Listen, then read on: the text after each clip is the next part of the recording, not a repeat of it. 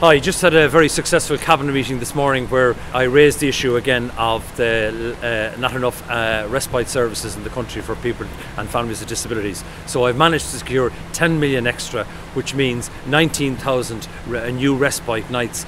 But also it means that there will be 9 houses around the country in the different health board areas, and also 3 additional houses in the Dublin area to provide respite services. There'll also, by the way, be an extra 2 million to provide services in home support situations and home sharing situations. I'm delighted to have been able to work with Finian on respite issues, providing more support for respite care in 2018 than this year.